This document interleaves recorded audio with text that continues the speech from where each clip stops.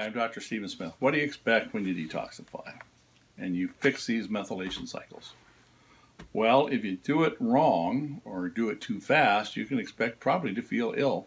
It really depends on how toxic you are. If you have a high level of toxins and you suddenly increase your detoxification, you'll start throwing toxins into your system faster than your system can handle them, and you'll feel horrible. You feel like you have the flu, you'll ache all over.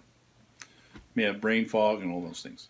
So you don't have to do that. When you start a detoxification program, start slowly and just build up. If you run into a problem, then back off and don't exceed that. Occasionally people will run into a problem even with low doses, and if that occurs, there's another problem that's going on in most cases, and that's lymphedema. You see, about 85% of your blood goes back through your veins, but the other 15% goes back to your heart through the lymphatic system. And if that system gets clogged up, then if you try to detoxify, you basically are creating a swamp.